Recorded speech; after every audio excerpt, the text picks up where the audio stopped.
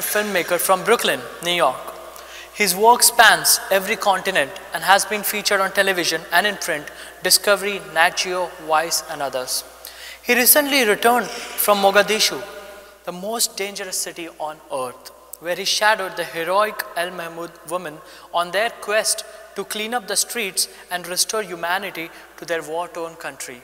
I present to you Sam Hyde, 2070 Paradigm Shift. Sam.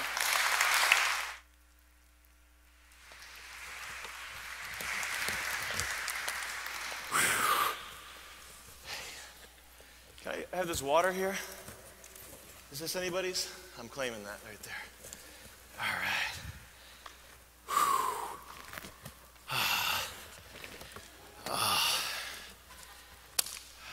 Got some notes here. Did I just drop the mic back? Oh, good. Okay. Keep that on me. Otherwise, you guys can't hear me.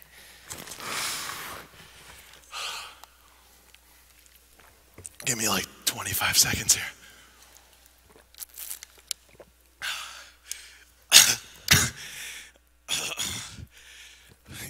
Give me like 10 more seconds.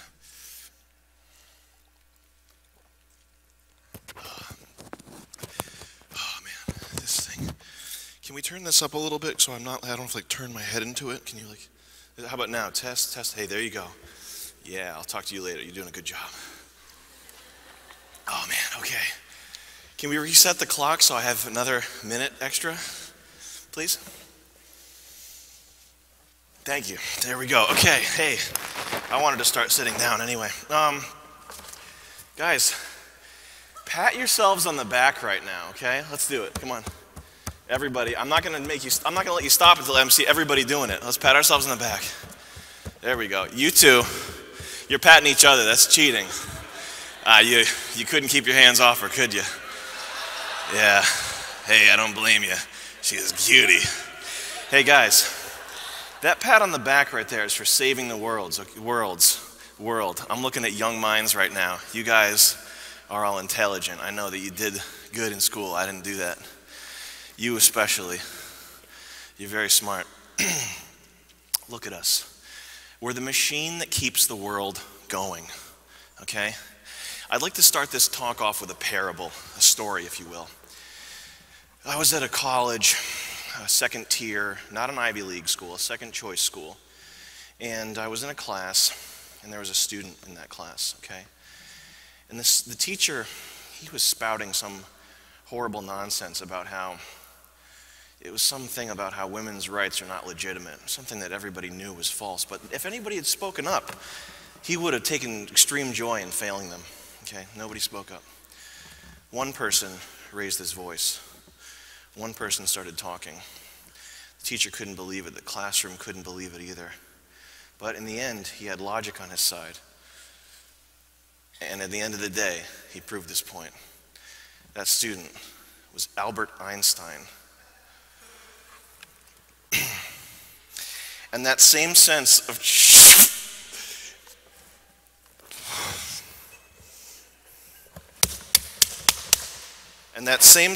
childlike play and innocence that we know from Albert Einstein, I can sense it in this room today. TEDx, Drexel University, Next X. So you got to be thinking to yourselves right now, who's this 22-year-old kid up on stage with a chip on his shoulder and his heart on his sleeve and the world in his eyes? Well, that's a tough question, asking somebody to define who they are. I much prefer to ask, what inspires that person? What inspires you? What inspires you? What inspires you? I want an answer. What inspires you? You better find something, man. Don't worry about it. Possibilities. What inspires me is teaching African refugees how to program JavaScript. What inspires me is finding out how to use maglev trains to get resources to the moon. These are the challenges that tomorrow's going to face, okay? How are we going to get clean drinking water to 2 billion Chinese people? You got an answer? Get inspired. I'm going to be picking on you. The second thing that inspires me are ideas. Ideas are amazing. Ideas are like currency. Ideas are what drives the world. Ideas are what we need to get to the next stage. And not just great inventions like the train, little things like this microphone that enables me to speak to the unwashed masses. TED Talks. TED Talks are another great idea. Where would we be right now? And we have to talk about it because great ideas don't come in all shapes and sizes. 9/11, September 11th. And we're going to use some reverence here and not be silly about this, but look at what they accomplished with no weapons and just 11 guys who didn't even speak English. And that proves that sometimes great ideas are actually horrible ideas. So, I'm Sam Hyde. I'm an important thinker. I'm a creator, innovator, artist, idea. But above all else, I'm a passionate, childlike innovator. I've been all around the globe.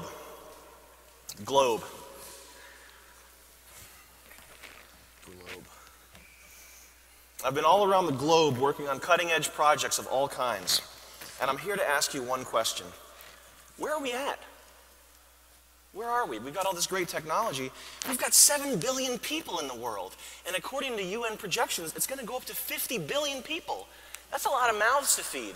And I don't think they're going to be able to feed themselves. So we better start coming up with some robots to bridge that gap. The West's sick addiction to fossil fuel is going to make this planet uninhabitable for the future generations.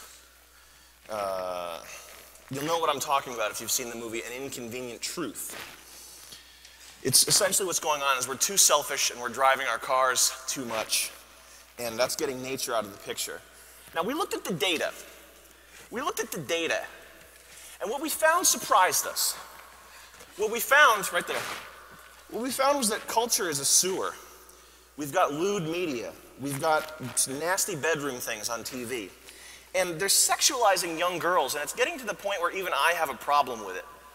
And it shouldn't be that way. Folks, we're all world citizens. We're all world citizens. There we go. We're all world citizens living together with one social contract, one economic future. We're all tied together. There's no more individual anymore. It's just the hive. So we have to stick together. We have to stick together and learn how to share. We have to learn how to share. Now, studies show that we work hard. It's true. Everybody in this room is a hard worker. You're a hard worker. You're a hard worker. You're a hard worker. I know because you're here. Okay? But studies show that we don't play hard enough. We got to play harder.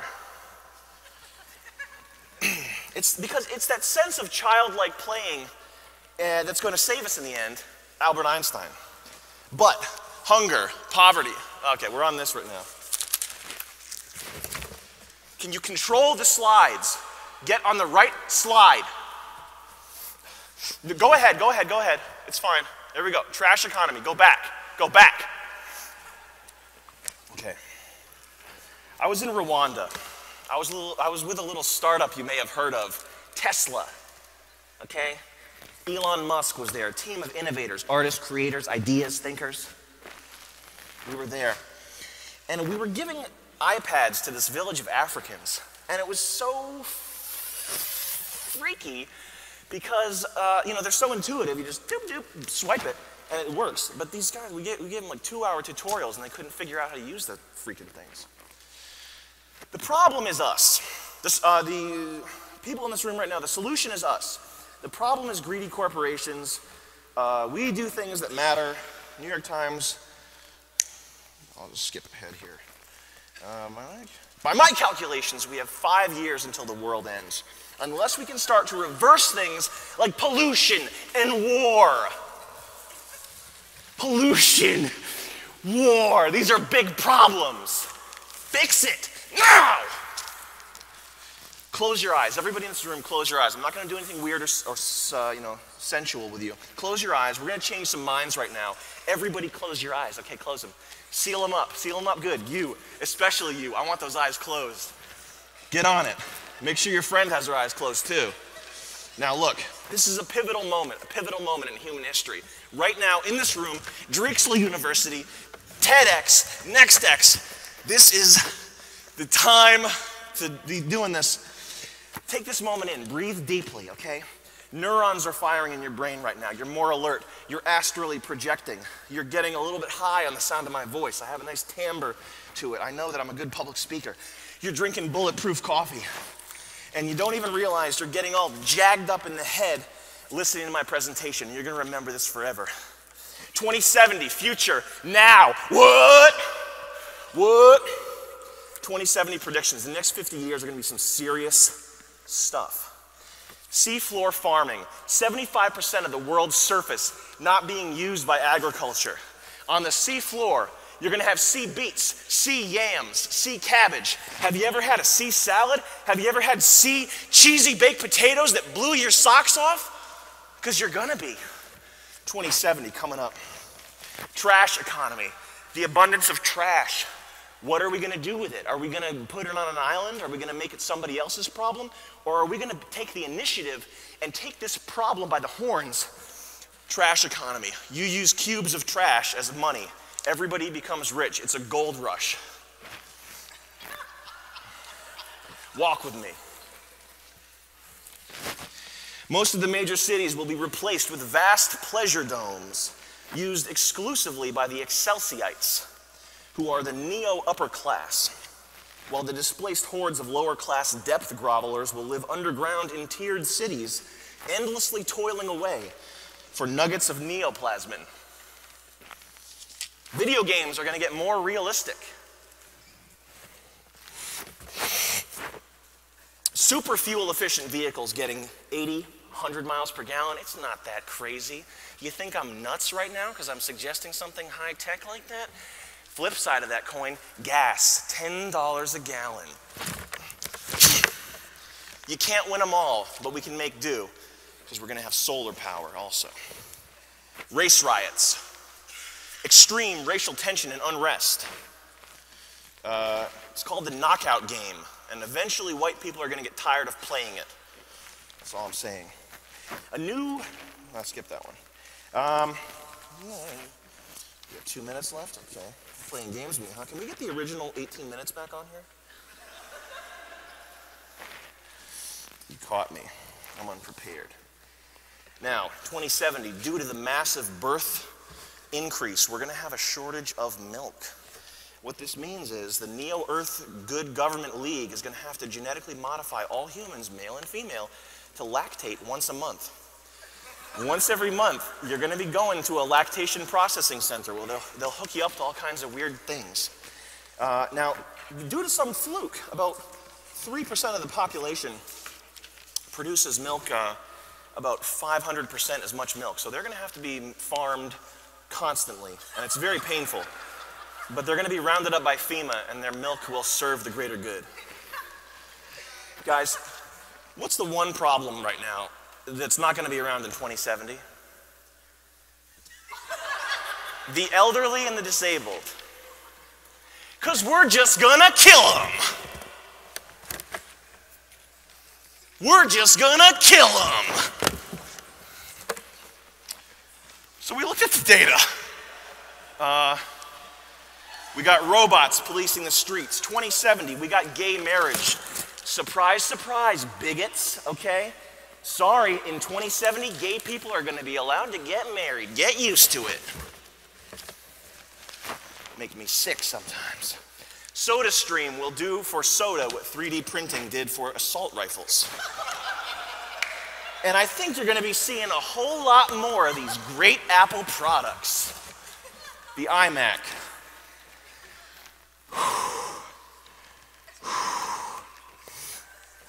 You're probably thinking this is some pretty deep stuff, and you're right. State-enforced homosexuality.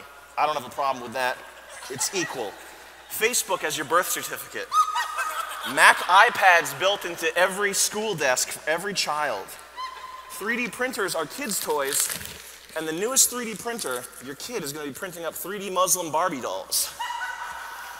2070, gay men have actually developed reproductive organs inside of their area, and a new generation of children are born from inside gay men. What else we got here? Good luck searching for Al-Qaeda on the internet in 2070. You'd have better luck going next door and asking them in person. What else we got here? You are not going to like that one. Nobody's going to like that one. Let's do this here. Can we get one final pat on the back, everybody? Pat yourselves on the back. Please do it. You are going to be the future. That's a good thing. You're going places, kid. You're going, man, we're so screwed.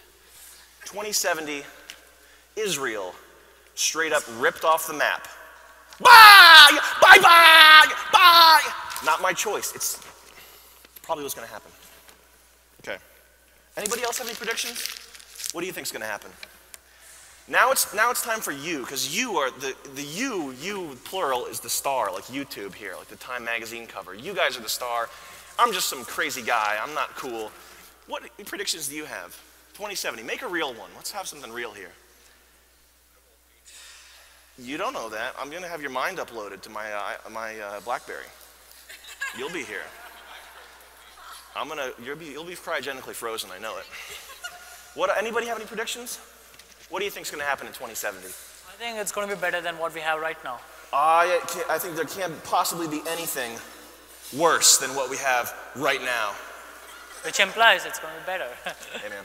Thank you. Thanks for having me here. Thank you. What do you want me to walk through here? Right here. Okay.